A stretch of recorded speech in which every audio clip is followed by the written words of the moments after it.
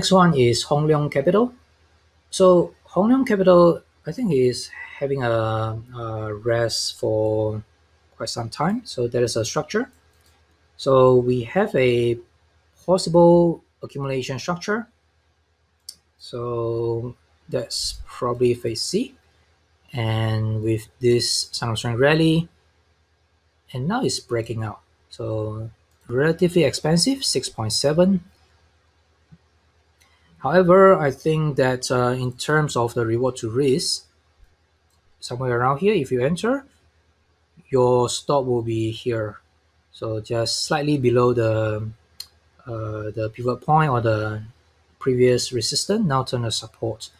So you can see that the first breakout is somewhere around here. So that's the sort of like the downsloping type.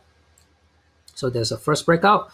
After that, it just run to the previous resistance, forming another trading range.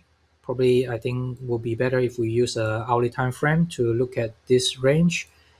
And after that, it just breaking out. So I think generally a good structure and probably offer some good reward to risk ratio.